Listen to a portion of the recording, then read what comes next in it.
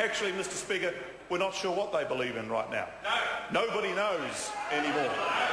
Apparently, Mr Speaker, they have a new leader, but nobody knows what he thinks.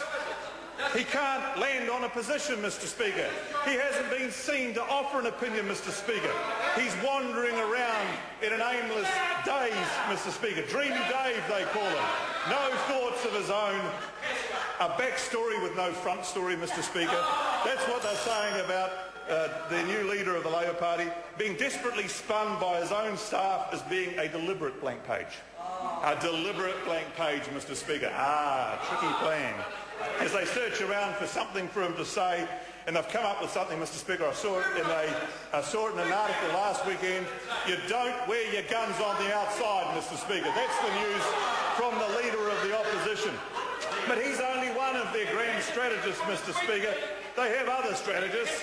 They have David Parker, or Denying Dave, who actually, Mr Speaker, is desperately trying to pretend that the GFC and the Canterbury earthquakes didn't happen, wanders down the House most days and says, why is the government not pumping up credit the way we did back in 2008 when I went trumping with Auntie Helen and we did all those things, Mr Speaker? Well, that as time has passed, and desperate Denying Dave has missed his chance. He's got nothing of relevance to say in 2012.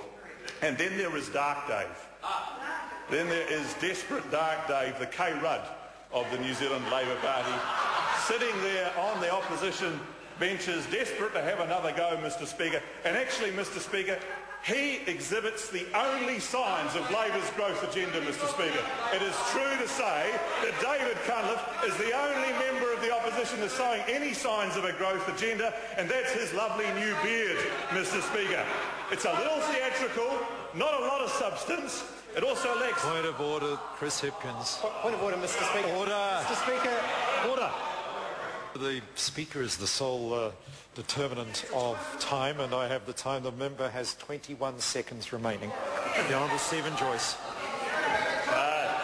There's so much more to say about Desperate Dave, Mr Speaker, and his lovely facial hair. All I can say is I hope he hangs on to it, because it's the only sign of an economic growth agenda that this opposition has, Mr Speaker.